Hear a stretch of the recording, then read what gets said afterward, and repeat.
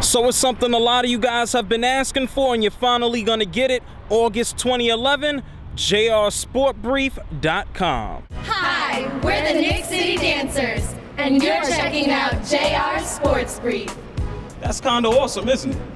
So look, people, I'm still on the road. As you can see, I'm in an empty damn lot right now. But I took the time out to tell you guys that, yes, JRSportBrief.com is on deck for August 2011. And I know some of you guys are going to be nosy, so go ahead and visit the site. There's a whole bunch of damn nothing there right now. But of course, besides me, everything I do is about you guys. You can expect the site to be heavy on everything that you guys do. I mean, you guys are going to be able to upload content. You'll be able to check out news and stuff through my buddies at FanFeeder. Go ahead and check them out at fanfeeder.com. And I really want to highlight you guys and what the hell is going on. Y'all could talk with me. We can talk back.